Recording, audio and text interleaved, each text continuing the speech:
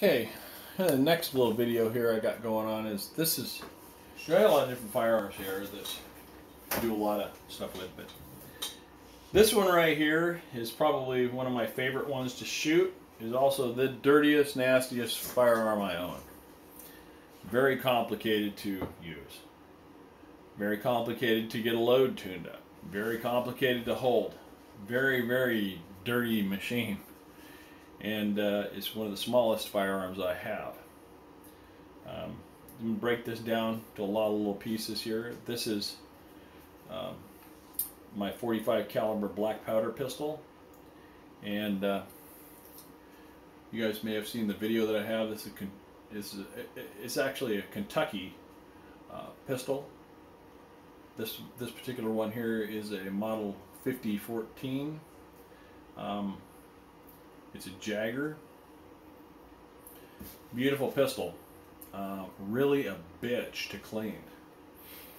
So we're going to kind of go into that a little bit. First thing I want to say here is, if you guys, any of you are serious about working on your stuff, you need to really make an investment and get one of these right here. Because if you don't have a good screwdriver kit, you're going to mess stuff up. You're gonna strip screws out. You're gonna be improvising left and right, trying to get the right tool for the right job. You know, this particular case here is made by Wheeler Engineering.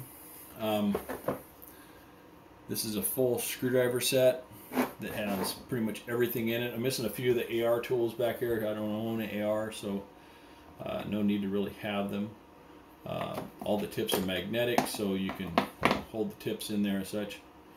But anyway, what I'm going to do is just kind of go into getting this thing apart here and kind of explain how delicate things are when you start getting into this particular firearm. First of all is, you know, you got to select the right tools here to get this thing apart.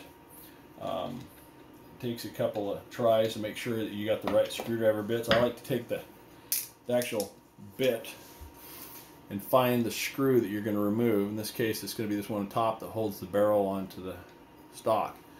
The screwdriver, if it fits in there, it fits in there. That's kind of what you're after. You just, you know, do it, get it out of there. That way you're not stripping this thing out. When I put this back together, a lot of it has to do with torque and pressures. If you get this thing over torqued or too tight here, the trigger mechanism won't work because you're actually squeezing against the wood, you know, sideways on this thing, and it messes with some of the intricate parts of this. We'll take the nipple off here. This particular one's a musket, for musket nipple or cap. There's my rod out here. I gotta kind of just fire her a little bit and get a different screwdriver for underneath. It comes apart pretty fast. It's just the cleaning part of it is just such a long, drawn-out process. And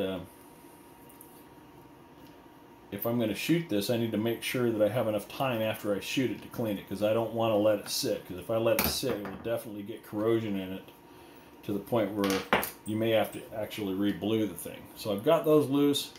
The barrel comes right out of it pretty simply.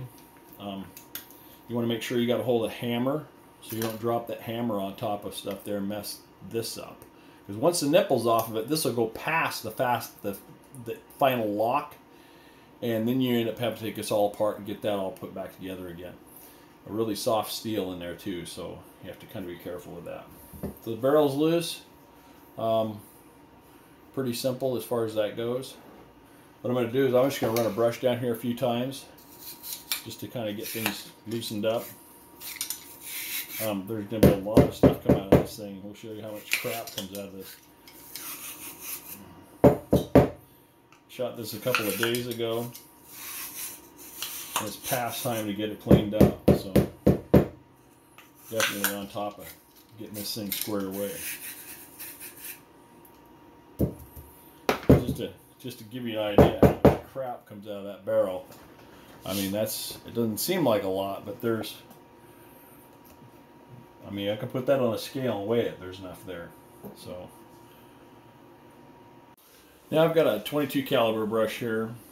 I'm actually going to trim this thing down a little bit. It's got a little flange on the end of it. We'll get that cleaned up so you don't have to worry about that.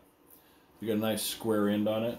I like to run this down into the cap hole here and work on the threads in there and make sure that that gets nice and cleaned. Don't ever want that to go bad. If you strip that out or something, you could have all kinds of problems for sure.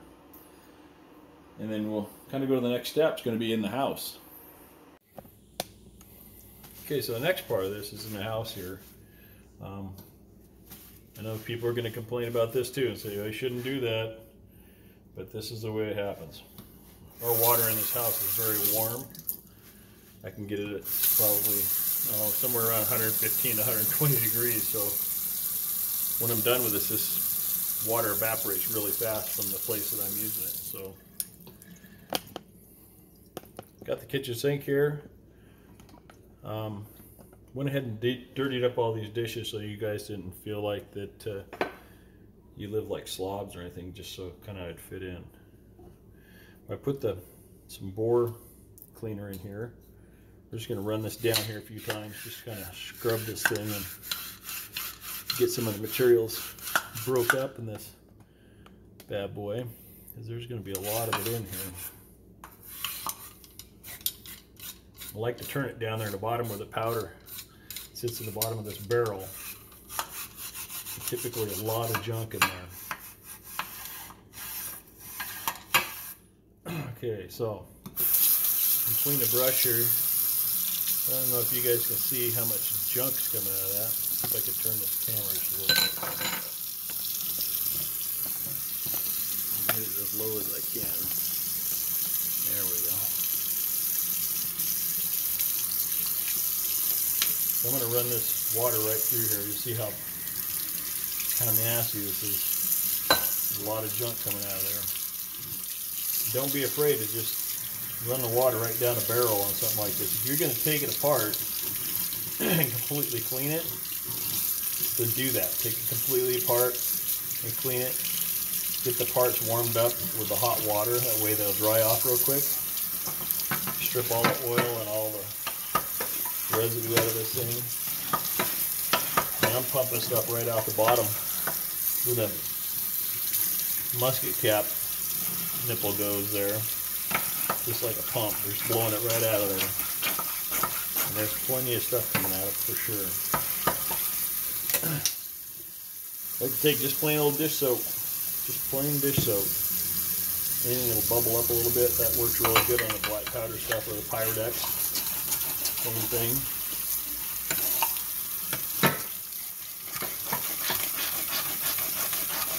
See the nasty dark junk coming out of there. I'm sure some of that's rust, but run some water both ways here and finish this up. I'm going to take a Q-tip and clean all these holes out with all these threads. Make sure all that stuff's squared away. Sure. And up here on the breech, it's usually really nasty and stuff. I have to scrub up all this area. Clean all that junk off. It's nice and stripped out. So I'm going to put a light coat of oil on this particular one on the outside. Real susceptible to rusting. I've got a cure for that. I just haven't done it to this gun yet. I'll kind of show you that maybe a little later on here. Or maybe what we'll do is we'll do a spot on this gun and then show you how that all works. Now I'm going to take a patch, just like we clean it in the field. Wrap the patch the fuzzy side out on this thing. I'm going to run this down inside of here. Not bad. Not bad at all. There's a lot of the gunk here. And be careful, you piss your wife off really bad. You run one of these patches down a garbage disposal, plug it up. And then you got some fat guy laying underneath the sink here with his crack hanging out with a $120 bill coming to you from Joe Bob the plumber. I won't have to go there either. So there's that. That's nice and clean. Let's wipe it off with a paper towel or dish towel or whatever. I see people use hair dryers too. The hair dryer works really good. Gets things nice and warm and take it out to the shop if you've got an air compressor and blow it all out really good. For me, down inside these little holes, it seems like the most susceptible place to rust, and you don't really pay attention to those little spots. But right here at the end of this particular barrel, there's two little bitty buggers that always catch hell. You don't ever want to Loctite the screws on a smoke pole like this, because you're going to be taking it apart for sure. So there's that. That's pretty clean. I don't know if you can see all the junk came off of it. Like a little bit down the cracks right there. A little toothbrush will probably clean that up really good. But I'm going to be shooting this again next couple of days, so we're not going to worry about that too much. We'll go out and put it together. So now we're going to put this together. Got one more piece here to clean. This little nipple for the muzzleloader cap. What I like to do is just very, very cautiously choke that up into the drill there. And, well, let's see if I can find the right stuff here. Got some, like, steel wool or emery cloth here. What I do is just turn this thing and run this, and it'll polish that end up really super nice. You see how nice and shiny that got there, right? That makes a nice surface to hold the cap on there. Another thing I'll tell you too is perfectly smooth isn't necessarily good on that. What I'll do is take 80 grit sandpaper, and actually this is a little bit coarser than 80 grit, but this is 320, actually smoother. This is 320 right here. And I'll put that on there and just give it a quick spin. Nothing crazy, just a quick grab. I'll tell you why I do that. When your cap goes over the end of this now, your cap slips over it, it's not smooth anymore. It's got like little knurls in it, little grooves in there. That cap will hold on there better. It won't come off. If it's perfectly smooth, that cap will pop off there real easy. So I don't like to do that. So get that out of the way. There's usually a little bit of crap on these things. Make sure the hole's clean. There's going to be some junk on it. There's no question. It happens to every one I've ever taken apart. They get pretty grungy pretty quick. So anyway, that part of that's cleaned up. Take a minute or so. This is where the fire happens. If this doesn't work right, everything else you do is a waste of time. Because if your hammer doesn't seat on this just right, or you got some crap in here, this is where your ignition system is. This is where your biggest failure is going to happen. You know, I just want to show you something here real quick. Just from the time it took me to get from the house back out here to the shop, there's just a little bit of water in this barrel, just very, very little. I want to show you how fast things get ugly out here. See the rust on that already? I don't know if you can see that. It's already started to rust inside that barrel. I mean, it doesn't take long, especially when you got a little bit of the powder impurities and sulfur or such in there. Especially with regular black powder, it's really, really corrosive. The Pyrodex and stuff like that isn't so bad, but anyway, swabbing this thing out a little bit more to get all the moisture out of it. The other thing I've done too is just run alcohol down there and then blow it out with the air compressor when I'm done. That works pretty good. I just don't want to fire the air compressor up right now and deal with that, so I'm just going to do it kind of old school here. So, most people have this stuff going on, and those patches aren't, they're pretty expensive. It's getting there really quick. So here we are. Get this thing dried out.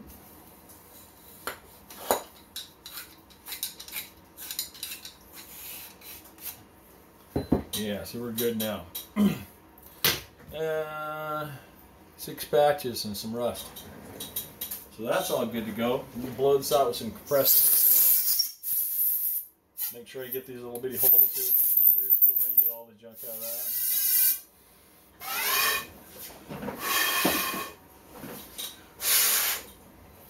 Now, okay, this is where the Tetra oil comes into play here.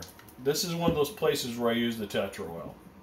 On the threads of this, I will put just a little bitty dab. I mean, like, when I mean little dab, I mean little dab of stuff right on the threads of this. You don't want to put it on the tip of it to get inside the actual chamber itself. It's got to kind of, fire's got to go around a corner there. You don't want to get that too gobbly-gooked up with stuff, because that oil will really retain a lot of junk. And I'm sure there's a special tool for this, but I'm just going to give it a snug here with this for right now. Get that taken care of.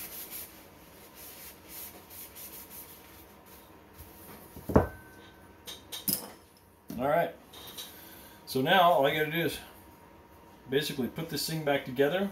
I'm going to use a very light coat of oil on the outside of this thing. What I need to do one day is just go ahead and polish this thing up and clean it up. Okay, so we're down to the last screw here basically, and you know, this is one of those things that not every gun's the same. I know this gun very well. I've had this thing apart oodles of times, scores of times. There's a few things here that, you know, I suppose I probably should get my fat wrench out and put some numbers on this, but I know if I put numbers on this thing that it won't work right every time, because it's wood. If the humidity is at 80%, it's going to be different than if it's at 20%. So,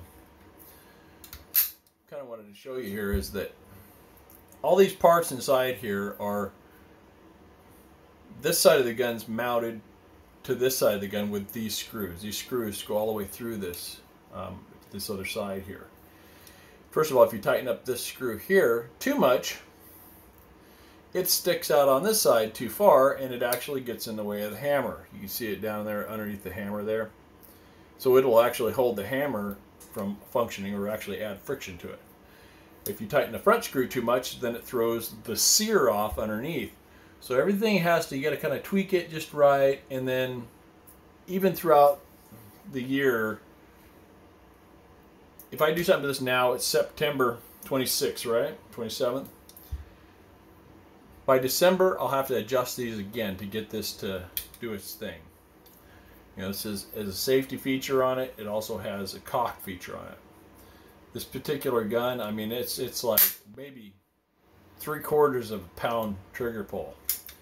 I know some of you are going to say, what the hell are you smoking? Well, I tell you what, on a pistol like this, you need to have it like that, because if you're fussing around with a whole bunch of trigger pull, it's really going to affect the accuracy on this thing. This isn't something I would hand an inexperienced person to shoot and expect it to function right. You pull that back and just bump it a little bit and it could go off. So the whole time I'm getting ready to shoot, I got my thumb here, or I've got my thumb in this area here. So if it drops, it's just going to lock on my thumb like that. It's not going to hurt me. I mean, there's a little bit of pressure. Nothing like a crawdad or crayfish or crab or lobster does, but I mean, there's a little pressure there. But I want to hang on to that until I get it pointed in the right direction where I want to be. And once I get on the target, I'll let go of that and then find the trigger softly. And I mean, when I mean little, I wish I had a scale I could see what this is, but I mean, it's probably maybe 3/4 of a pound. But I love this gun. It's a blast to shoot. No pun intended, but 45 caliber bullet coming out of here at, you know, you can put 50 grains of powder in this, and a 45 caliber bullet, 200 grain bullet will come out of here, rip snorting it, you know, 1600 feet per second. And I mean, that's pretty good smoke for a little pistola. So anyway, I'm gonna put this thing away, and there's a video out there showing me shooting this thing. It's a good little gun, out to 50 yards for the most part. I mean, it's not like my other handguns I have where you can shoot 200, 300, 400, 500 yards with, but it's just fun to shoot. It's really a kick in the shorts. I've got some little cups that I've made for this that shoot some shot and stuff, and I always wanted to take a grouse or some kind of waterfowl or something with it someday, just for giggles, just to say I did it. So we're gonna see how it goes. Anyway, thanks for watching, and you can subscribe and just kind of follow along if you want. So the dry Bronco right there. We'll talk to you about why that's a dry Bronco someday too.